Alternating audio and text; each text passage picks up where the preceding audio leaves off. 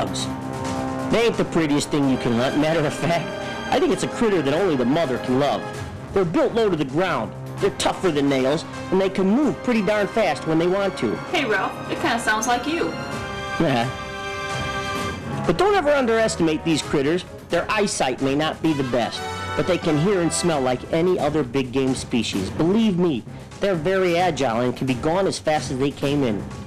But hog hunting can test all your skills, from stalking to shooting and everything in between. These animals were made for bow hunters, and you'd be amazed on how many hogs are running through the woods and swamps in many states. They can fill your freezer with some great table fare and put the best equipment to the test, but don't be afraid. They ain't gonna eat you. But they will eat anything, and this can be the way to be very successful on hunting these hogs. Find the food sources or create one, and get ready for some wild action. For the black. Is that a bear or what?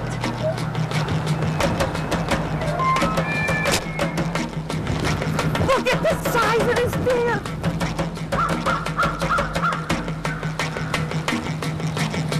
He's a bruiser.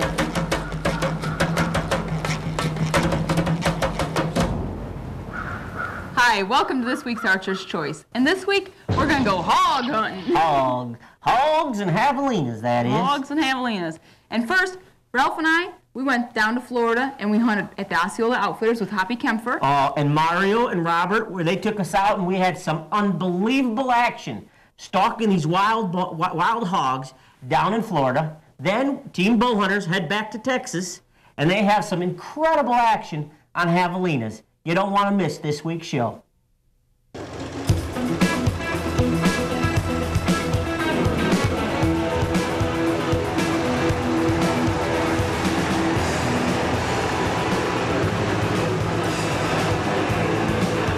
We are hog hunting here in Central Florida to take care of some nuisance hogs. They tear up the pastures, the grazing pastures that are for the cattle that the farmers put a lot of time, money, and effort into. They really do a number on them. You'd be surprised where, 2 or 3 hogs could really destroy an acre of land very quickly. And, multiply that by 20, 30, 40 hogs, they do some major damage. Well, you could come to Florida and be under drought conditions and be very dry, dusty, and sandy. You'd still have the cypress heads, which are located around us. We have pine and oak hammocks. Then you could travel to Florida, have the same cypress heads, pine and oak hammocks, but with just about 3 feet of water. And that's why we use vehicles that are very equipped for the mud, and they have to be 4-wheel drive. We have agriculture tires on them, because it could be a very nasty situation. And then you throw the snakes and all that into it. It makes it that much more fun. Because of their poor eyesight, this makes for a true bow hunting big game species, because you can get up on them as long as you watch the wind. But don't be fooled. Their sense of smell and hearing are second to none, and tough. You better put a good shot on these little tanks, for if not, they're gone, and you may see them a few days later eating up your food plots or rooting up your land. Their hides are tough, and they have all but somewhat a protective shield along their sides. So don't underestimate these little guys. It takes great shooting, good equipment, and hunting skills to successfully stalk and take these critters on a regular basis. You need to get close, put a good shot on them, and plan on having a hunt of a lifetime, for it is truly a wild and fun experience, and one for the whole family to join in on. Now let's check out the Vixter, as she goes for one of these most attractive looking animals. I had a little hard time trying to get into some of these hogs, and then all of a sudden, we did a stalk close to a feeder. Yep. But we were doing, right on a trail there, and wouldn't you know it, I had a hen turkey come in too. And to have us filming, not in our double bull blinds, and she was right there, that's pretty awesome. It was pretty awesome. Check this out.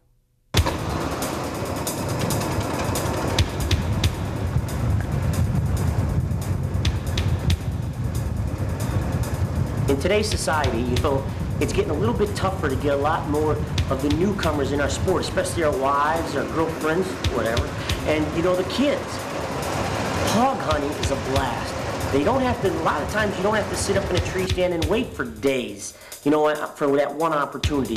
You can go out and make it happen, and making it happen, you know, it's more of an instantaneous type of hunt. You're into action most of the time. So this type of hunting, this hog hunting, is a great avenue for the newcomers to get those families into it. And the other thing is, let's face it, hogs, they ain't the prettiest thing out there.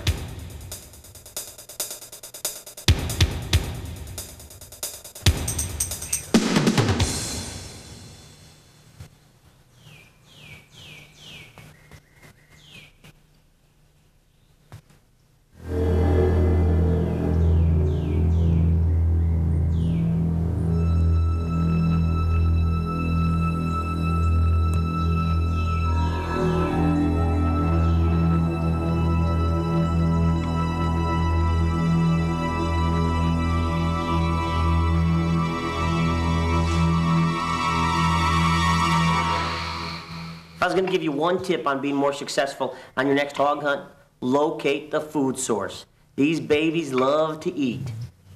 So whether it's going to be a fresh rooting area, we're out in an agricultural field, or maybe even where the farmer's feeding the cattle, or even a feeder, you locate these food sources, those pigs will be there.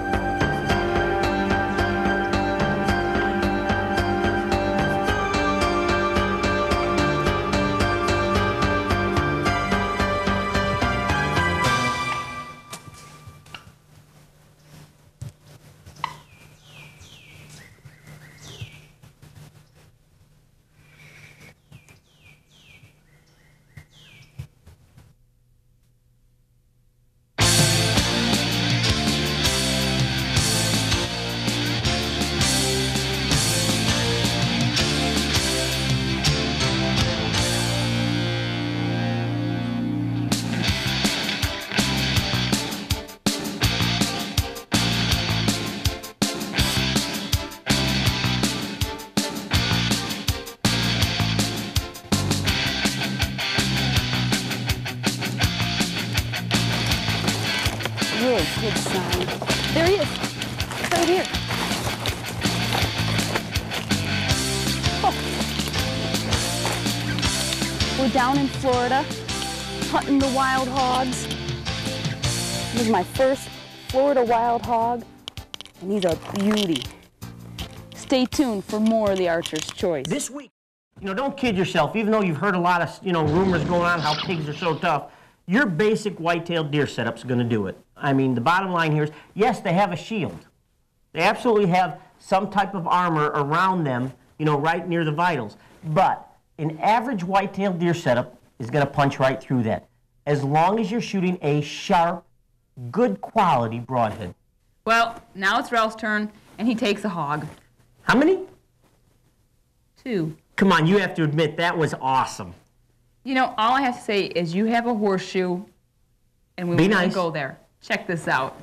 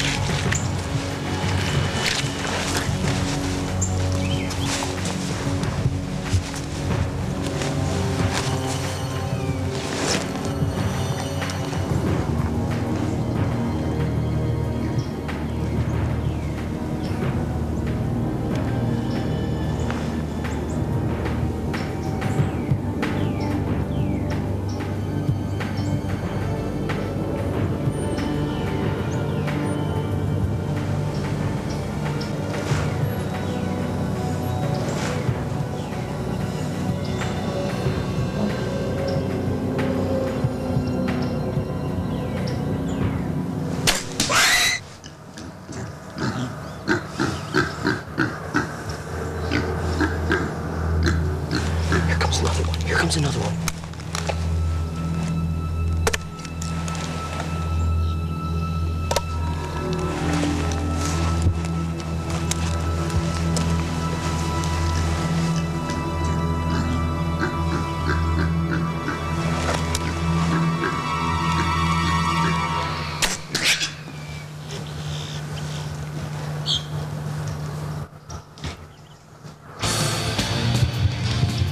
He's down right there.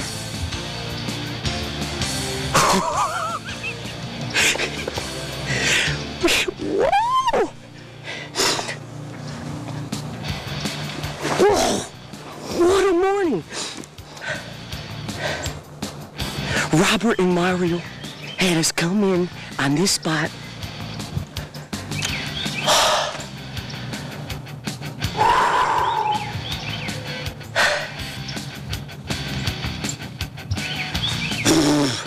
Folks, it don't look it, but we are dressed here. It's mid-February. We're down here in Florida. I think the northern weather followed us down here because we're freezing. But I just had a double header on Florida Hogs. I shot one. That one started screaming a little bit. Another one, another boar come in. Boom. I took him at 30 yards. And we just filled the freezer. What an incredible hunt. Let's go get my hogs. Hey guys, come here. See, when my bow's on.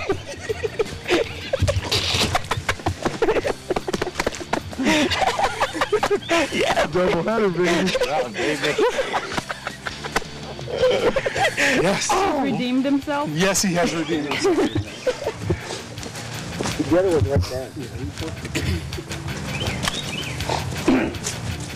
I thought you blew right through him. Look at this. Look at this spring.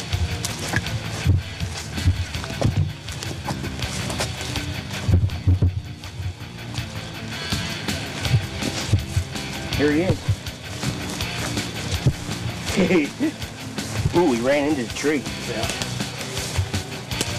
Huh? Man, is that a good eating one or what? Oh, yeah, buddy. Thanks, guys. Wow. Folks, we're down here. It's middle February. Deer season's over almost everywhere. And what? Is this awesome? This is in the wild. There's no fences. And I mean, these are feral hogs. Yes. And I mean, they're roaming all over. All over the place. In fact, they're a major nuisance here for the farmers because they tear up the pastures. They root up the pastures, tear them up. Major nuisance. On private land, you can hunt them year-round. You can hunt them year-round? Yes, you can. I mean, and there's a lot of public land that these things are there. Oh, they're everywhere. There's a lot of farmers that if you contact them down here in Florida, they want you to take these hogs. I've even heard of farmers doing annual hog hunts when the hunting season starts up. And what they do, it's a minor trespass fee, $25, $30. They have an area cordoned off for you to go in there and run their property. They'll have people who work the property to show you where to go, and you go in and you hog hunt, and it's to help them control the number of hogs because they really these things propagate like rabbits. I mean, yes, real bad. And you're talking practically all year long. I mean, you want to sharpen up your skills with that bow. I mean, the way to hunt these, by far, my choice is with a bow. Yeah. Spot and stalk with the bow is the way to go. This next hunt, we head down with team bow owner Bubba Cross again, down on the Kachina Ranch for javelina, or collared peccary. Some of you maybe never heard of them, but they're a pretty cool critter. They really are cool. And just so you know, they're not even in the hog family. No. They're in the rodent family, but they still taste okay to eat. Yeah, and I mean, people say, rodent? Nah. But you have to remember, when you see this animal, you're going to call it a pig. Or hog, as we say. Hog. Check this one out.